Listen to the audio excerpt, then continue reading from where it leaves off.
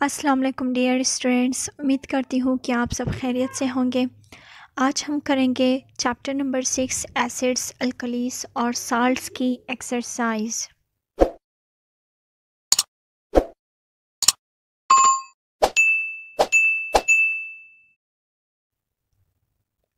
पहला एक्सरसाइज है encircle the correct answer. जो करेक्ट आंसर है उसे या तो सर्कल करना है या फिर सामने टिक मार्क करनी है। विच ions are produced by alkalis in aqueous solution, यानी जब अल्कलीस को हम किसी लिक्विड वाले सॉल्यूशन में डाल दें तो वो कौन से आयंस देंगे हमें?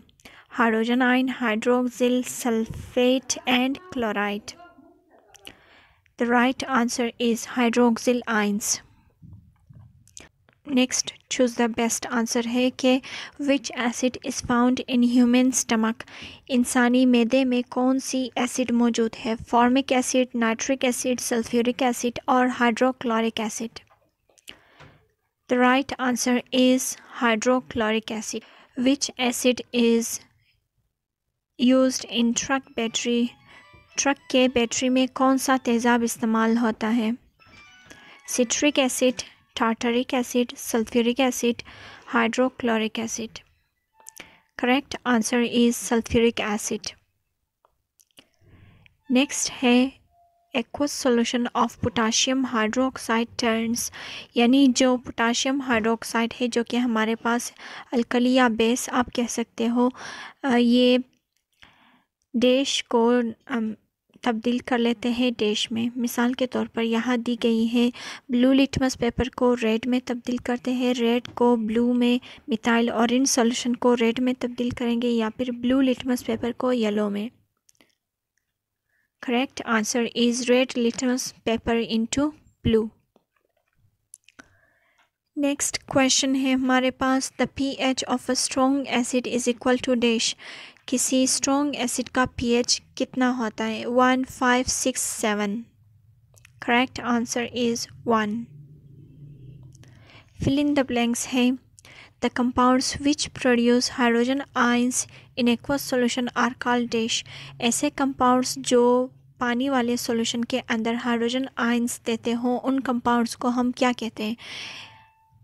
नेक्स्ट है alkalis react chemically with dash to form soap. Alkalis dash के साथ रिएक्शन करके सोप बनाने में इस्तेमाल होती हैं। Acids, fat and oil. Next blank है, the chemical reaction of any dash with water produces acid और बेस। डैश की केमिकल रिएक्शन पानी के साथ एसिड और बेस बनाने में हमारी मदद करते हैं। For coagulating the blood coming out of wounds dash is used, यानी जब हमारे जिस्म पर ज़ख़म लगे तो ब्लड की क्लॉटिंग में कौन सी चीज़ अहम रोल अदा करती है या कौन सी चीज़ को हम इस्तेमाल कर सकते हैं? The solution that have pH in the range 3 to 6 are dash. ऐसे सॉल्यूशन जिनका pH 3 to 6 हो वो सॉल्यूशंस क्या कहलाती है? Salt, potassium, weak acids. Next question है, mark tick for true and cross for false statement. इनमें से जो सही आंसर होगा टिक लगाना है, जो गलत होगा cross. The formula for citric acid is C6H8O7 and it is present in the sting of ants. यानी citric acid का फार्मूला ये है और ये sting of ant के अंदर पाई जाती है। नेक्स्ट है, carbon dioxide gas turns lime water milky. Carbon dioxide lime water को मिल्की बनाते हैं। Calcium hydroxide is used for treatment of stomach acidity. Calcium hydroxide मैदे की तेज़ाबियत के लिए इस्तेमाल की जाती है। पहला आएगा क्रॉस, दूसरा टिक और नंबर 3 आएगा टिक। नेक्स्ट है, the instrument used to major pH of solution is called pH metre. ऐसी डिवाइस जिनको हम pH मेजर करने के लिए इस्तेमाल करते हैं वो pH मीटर कहलाती हैं।